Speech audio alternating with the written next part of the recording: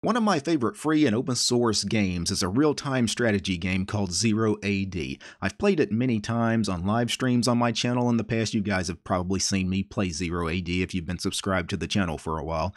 And it's just a gorgeous game. It's just beautifully done. You would almost think it's one of these AAA gaming titles, but it's actually free and open source software. It's licensed under the GPL. All the artwork and the fantastic music that's in the game, all of that is licensed under Creative Commons license, so it's completely free and open source. And Zero AD just released Alpha 24, and this is a huge release for Zero AD. Major game changes, major improvements in the graphics and the gameplay, a lot of bug fixes. And today I wanted to show you guys some of what you can expect in the recently released Zero AD Alpha 24. And just opening up the game, I can tell you immediately there's some new opening artwork here. When you first load up the game, this artwork here, the picture was different on the previous version. Again, this is a new release. They haven't really had a new release in a couple of years, so this is a very big update. I do like the new artwork. I'm going to go into my settings and into options, and I want to go to graphics. And I have turned on all of my graphics to the highest settings because I want to push this thing a little bit for purposes of this video. Now, if you're playing online multiplayer, you may want to turn some of the effects off for better performance, but for purposes of this video, I'm going to set all of that to the maximums. And I got an error here when I tried to open a game here. I'm going to do a single player game. I'm just going to start a game against the AI here. Now, one of the things people that are familiar with Zero AD will notice is that there's some new maps. All the old maps that you're used to are here, but they now include some new ones. One that jumped out at me immediately was this farmland map.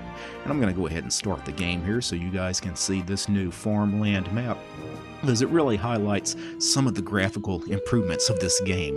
For one thing, all of the characters now, all the artwork has been redone. These women now, they look completely different than what they looked previously in the game. Same thing with the men. And it looks like they even vary what the men look like, even though they're all the same type of soldier. I'll zoom in here a little bit so you guys can see that a little bit. And the artwork is really improved, especially when it comes to the plants, the flora. So all the trees and the bushes are incredible. They look so much better than they did in the previous version of the game. And the previous version of the game looked good.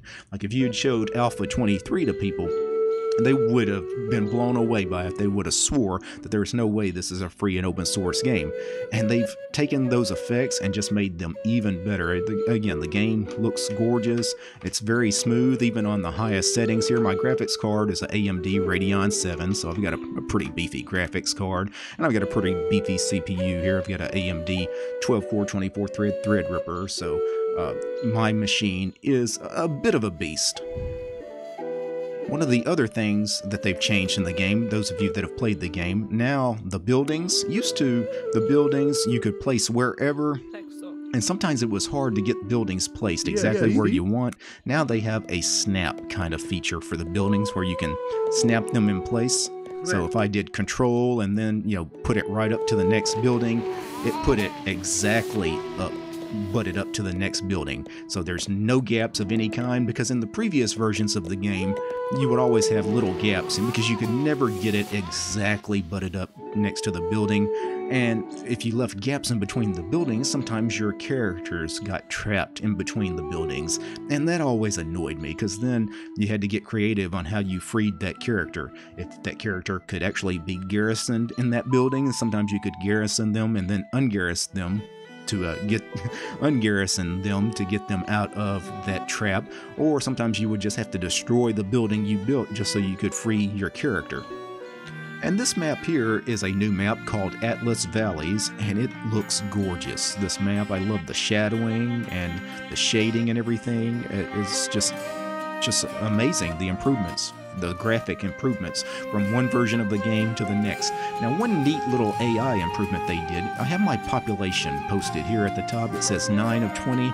20 is my max population, the population limit currently. Now, I only have 9 citizens, but one neat thing is if I grab all the women here and I send them to cut wood, You see I have 4 showing off to the side here. That 4 is telling me out of my 9 citizens, I have 4 currently working, which means 5 of them are not doing anything. So that's a good way to immediately spot when you have idle workers. That means I need to go find the idle workers and get them to doing something, because in this game, being a real-time strategy game, you never want any workers idle, because any downtime is just putting you at a disadvantage compared to your opponents, because I promise you, your opponents in this game, they're not having any downtime at all. Let's go ahead and check out one more of the new maps. This one here is called Obedska Bog. It looks like it's a naval map. I do like naval maps. And this is another temperate climate map, and again, it looks gorgeous. I'm going to zoom in here so you guys can see some of the artwork as far as the women here chopping the wood, taking it to the storehouse.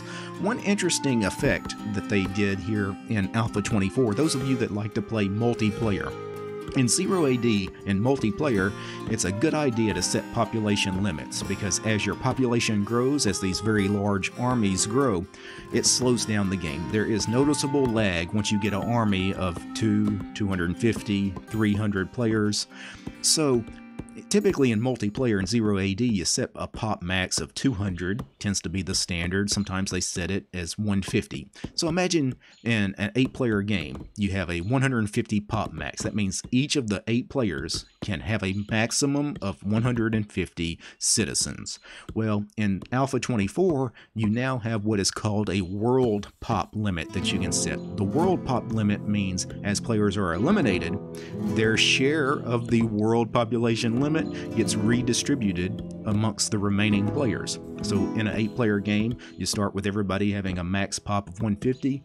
Say you get down to only having 2 players remaining, those 2 players would have a 600 pop limit because of the added population of them eliminating the other players. I hope that makes sense. And looking at some of the other maps, Vesuvius, this is a new map, and it's actually a volcano, and it looks like it's colored in this weird like reddish hue. That is kind of cool too. I'll definitely check that out in my spare time. That might be a map I play this evening.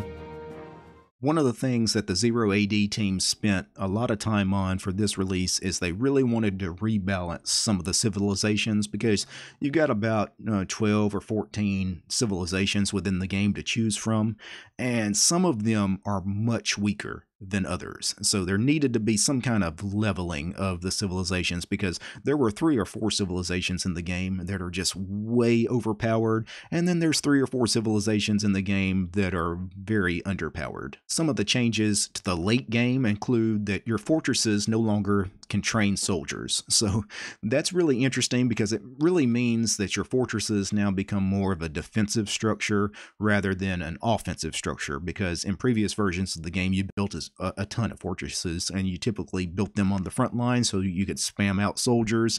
That's no longer the case. Another thing is your heroes. Now they can only be trained once per game. So you really need to pick and choose exactly when you want to train that hero. Overall, this looks like this is a fantastic release for 0AD. For those of you that want to try out the absolute latest 0AD, it's free and open source software, so it's probably in your Linux distributions repositories. If you're on a rolling release distro, Alpha 24 is already there. I know it's already there in Arch and most Arch-based distros. If for some reason that you can't get the latest version of 0AD in your Linux distros repositories, you can just go to the play0ad.com website. I will link to their website in the show description. And I should also mention that 0AD is a cross-platform game. I keep mentioning Linux, but it's not just for Linux. You can actually play 0AD on Windows, Mac, or Linux. Now before I go, I need to thank a few special people. I need to thank Absy, Dallas, Gay, Blue, Mitchell, Allen, Akami, Arch5530, Chuck, David, the other David, Dylan, Gregory, Lewis, Paul, Scott, Wes, and Willie. They are my highest tiered patrons over on Patreon. Without these guys, this quick first look at 0AD Alpha 24 wouldn't have been possible. The show is also brought to you by each and every one of these ladies and gentlemen, as well. All these names you're seeing on the screen right now, these are all my supporters over on Patreon, because the DistroTube channel is sponsored by you guys, the community. Without you guys, I couldn't do what I do. If you'd like to support my work, look for DistroTube over on Patreon. All right, guys. Peace.